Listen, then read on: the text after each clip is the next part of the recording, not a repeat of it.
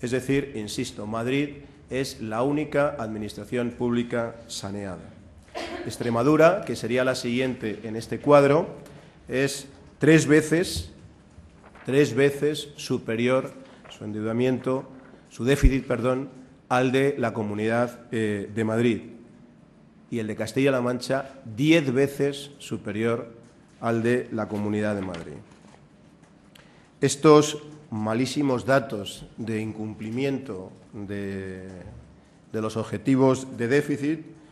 es lo que ha provocado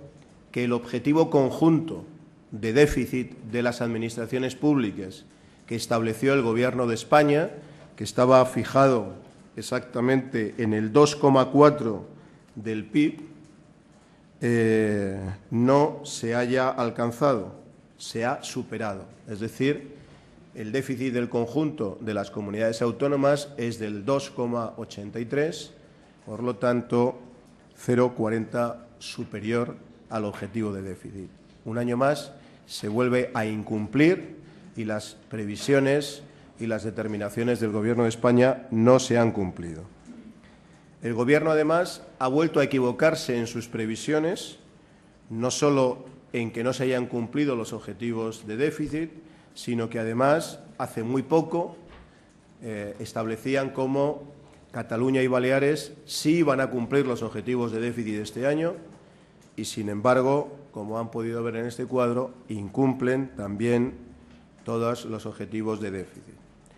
Pero lo más importante es que se incumplen todas las previsiones del Gobierno y, además, se incumplen y se demuestra una vez más la ineficacia de sus medidas para controlar el déficit de las administraciones públicas y exigir que se cumplan dichos objetivos. Los ayuntamientos, grave. El esfuerzo que ha hecho la Comunidad de Madrid un año más es un esfuerzo determinante para cumplir los objetivos del déficit del Reino de España que había fijado Bruselas. Es decir, que si Madrid no hubiera hecho este esfuerzo y esta gestión y no hubiéramos conseguido esta estabilidad presupuestaria, el Reino de España hubiera incumplido este año el objetivo de déficit público que le había marcado la Unión Europea a España. Así, el objetivo fijado por Bruselas era el 9,3%, España ha conseguido situarlo en el 9,24%, es decir, el conjunto de las administraciones, pero si Madrid hubiera tenido un déficit equivalente al de las comunidades que están a su lado, es decir, de las que están en el 2, 2 y pico, España hubiera tenido un déficit superior